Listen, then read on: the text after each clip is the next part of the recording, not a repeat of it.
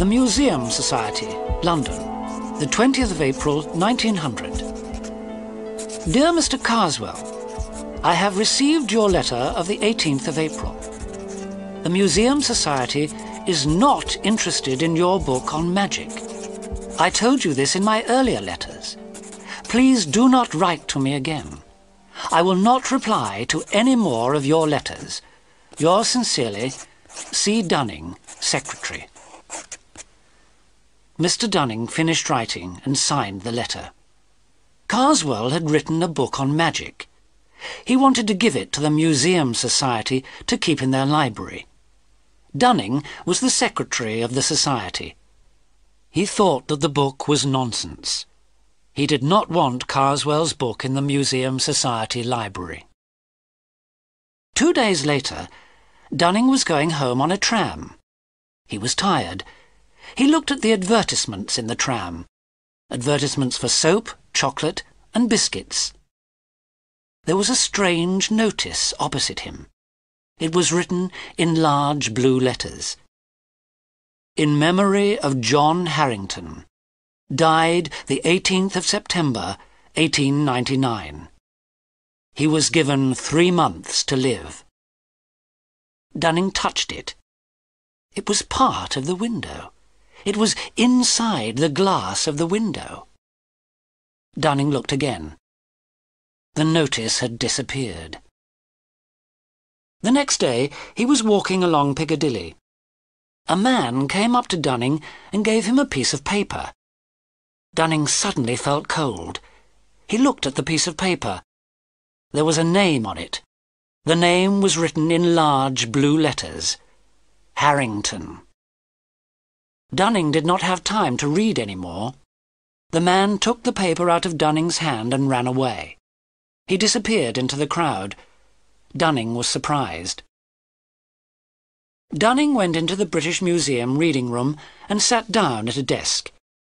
He took some papers out of his briefcase and started to read. A large man with a round face walked past the desk. He knocked Dunning's papers onto the floor. "I am very sorry," he said, and picked up the papers. He handed the papers to Dunning and said, "These are yours, I believe." Dunning was angry.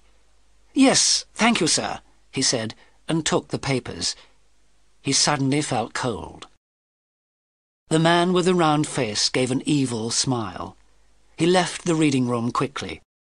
Dunning felt unwell and decided to go home. Mr. Farrer, a friend of Dunning, came across the room. "Are you feeling all right?" he asked. "No, I'm not feeling well," Dunning replied. "What did that man say to you?" Farrer asked. "Do you know him?" "No, I don't," Dunning said. "That man's name is Carswell," said Farrer. "He's an evil man." Dunning was surprised. "Why do you say that?" he asked. "It's a long story," Farrer said. "Let's go and have lunch together." Dunning put his papers in his briefcase. The two men left the reading room and walked out into the street.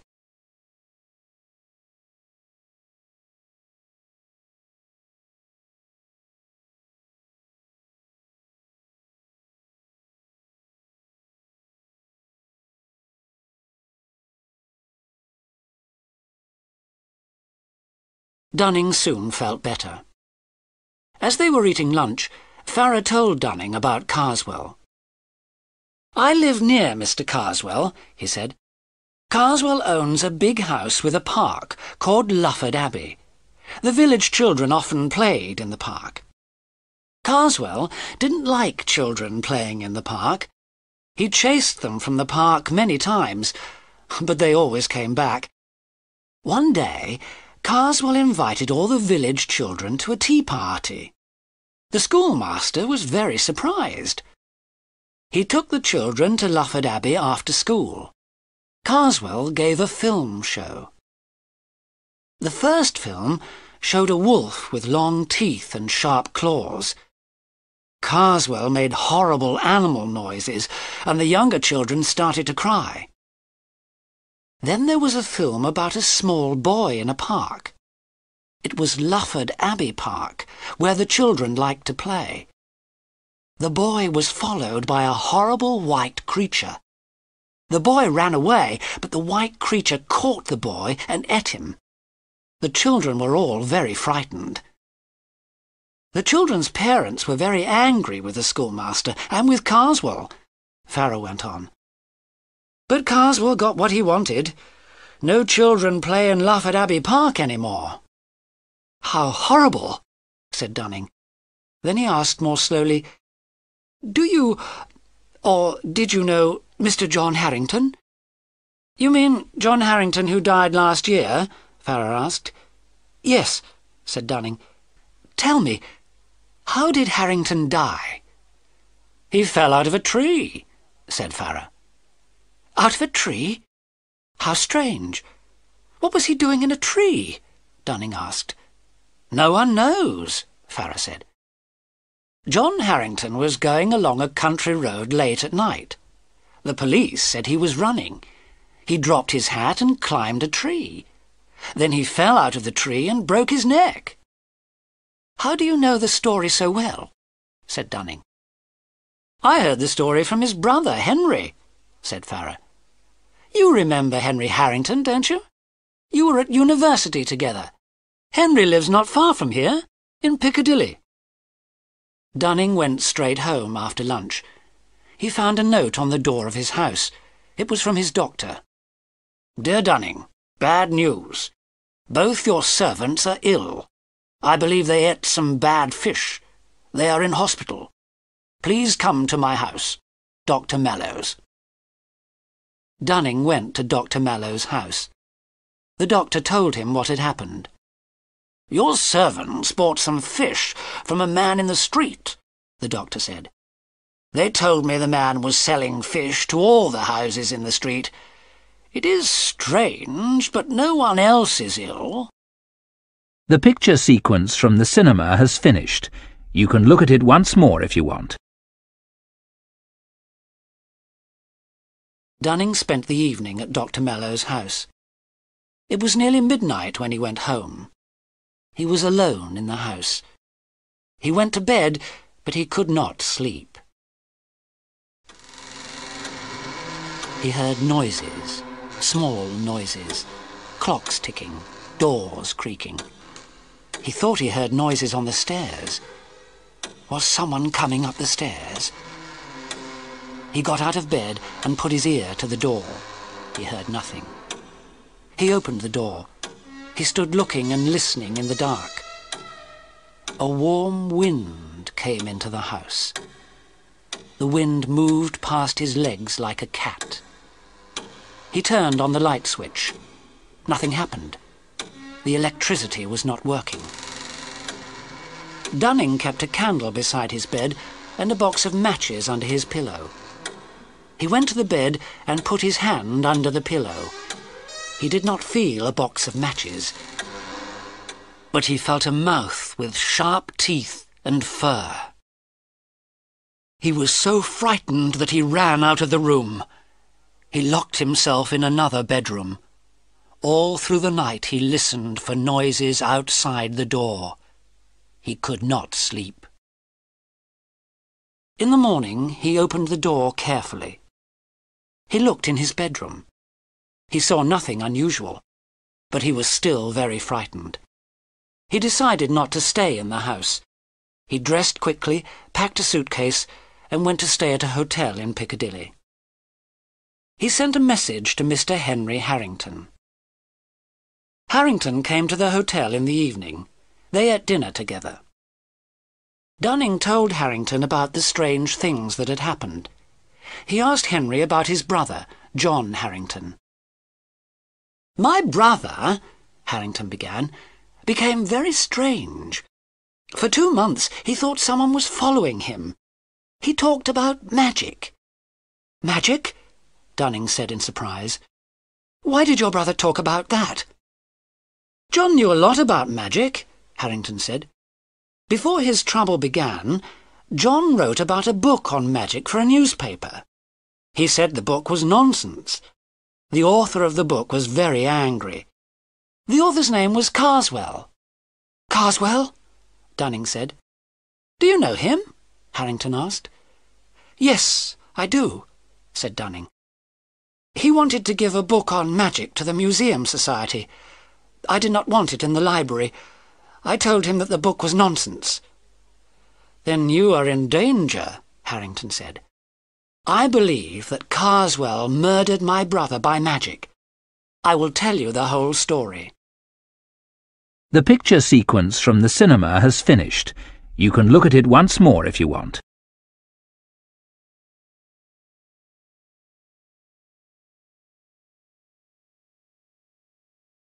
The two men finished eating. They sat drinking brandy and smoking cigars. Carswell was very angry because John had said the book was nonsense, Henry Harrington went on. Then one evening, something strange happened. John went to a concert. He dropped his program. A man picked it up and gave it back to him. When John came home, he opened the program.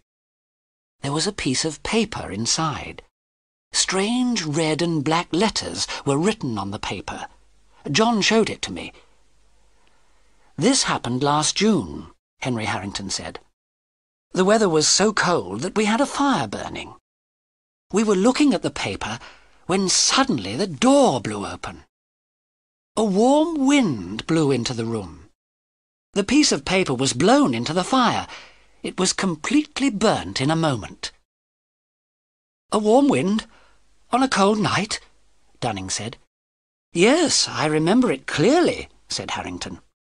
It was like something coming into the room. From that night, John had strange dreams.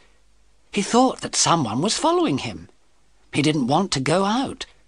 He kept the lights on in the house and didn't want to be alone. And did you see who was following him? Dunning asked. No, I didn't, Harrington replied. But I saw one other unusual thing. It was a calendar. It came in the post. Every date after the 18th of September was cut out. And what was the date of the concert? Dunning asked. It was the 18th of June, 3 months before my brother died, Harrington said. And your brother died on the 18th of September on a country road? Dunning asked. Yes, said Harrington. He was running away from something. The police say he broke his neck when he fell from the tree, but I think he died of fright. But you told me he was afraid to go out of the house, Dunning said. Why was he walking along a country road at night? Because about 10 days before he died, the trouble stopped, Harrington said. John felt well. Nothing was following him. He decided to go to the country for a rest. I see, said Dunning. Did your brother think Carswell was making this trouble? Yes, he did, Harrington replied. John remembered Carswell's book on magic. The book told of a way of killing enemies. A magician gives a paper with magic writing on it to his enemy. A devil or demon follows the enemy and kills him. But can the person escape? Dunning asked. Yes, he can, said Harrington. He can escape if he gives the paper back to the magician. My brother couldn't do this because the paper had been burnt.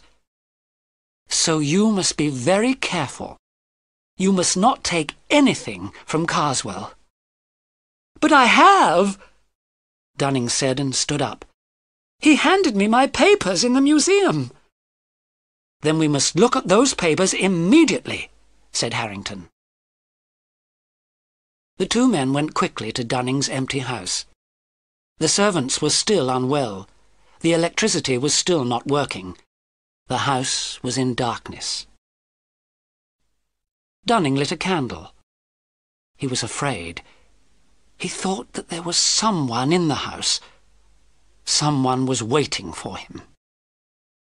He opened his briefcase and took out his papers. He had not looked at them since he left the museum. He looked through the papers. Suddenly, something moved. A piece of paper jumped into the air and flew towards the candle. Henry Harrington was quick. He caught the paper before it was burnt. He looked at it by the light of the candle. He saw the strange black and red letters. "Look at the writing," he said to Dunning. "It's the same as the writing on the paper given to my brother." "What do we do now?" Dunning said. "We must give the paper back to Carswell," Harrington said. "What day did you get it?" "Yesterday," Dunning said. "The 23rd of April." "Then we have 3 months," said Henry. "We have until the 23rd of July. The picture sequence from the cinema has finished. You can look at it once more if you want.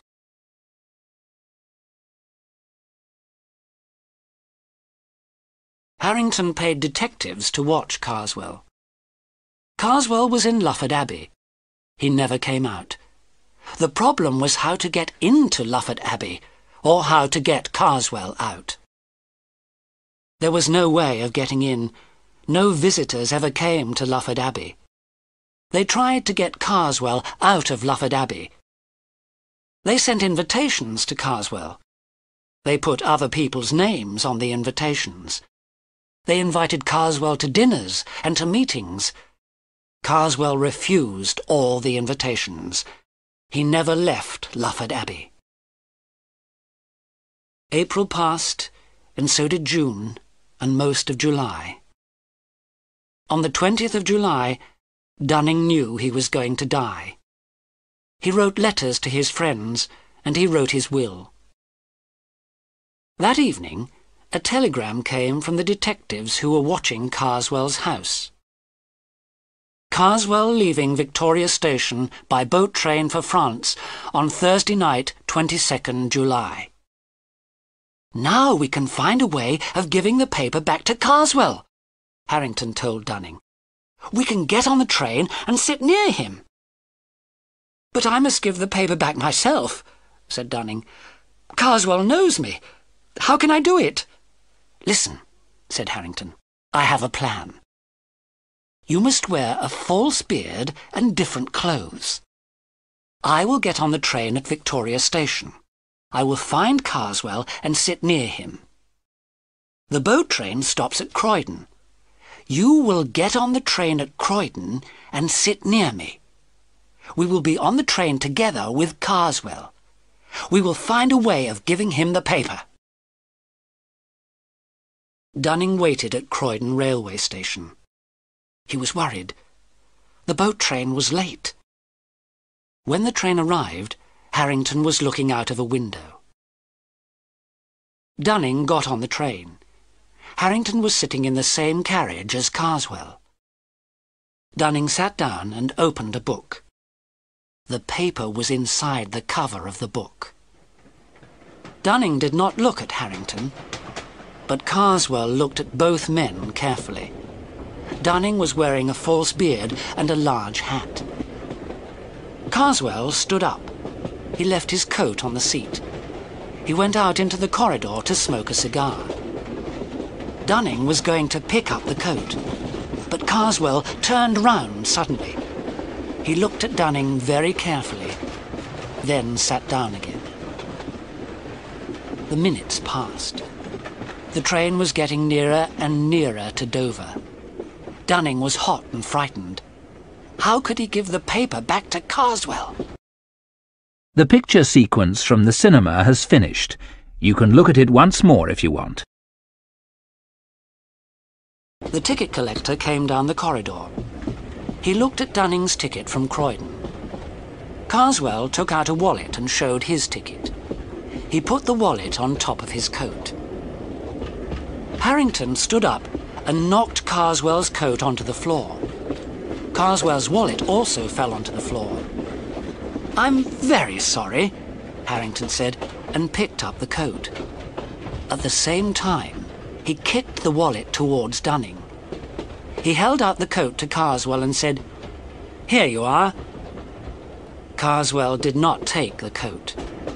He looked at Harrington with a look of hate. Dunning picked up the wallet from the floor while Carswell looked at Harrington. Harrington put the coat down on the seat beside Carswell. Then he turned and showed his ticket to the ticket collector. As the ticket collector left, Carswell jumped up and followed him. "Excuse me," he said. "Can I get a porter at Dover to take my luggage to the boat?" "Of course, sir," the ticket collector said. "We'll be at Dover in 5 minutes." Dunning quickly put the paper in Carswell's wallet. Then he dropped the wallet on the floor. Carswell came back to the carriage.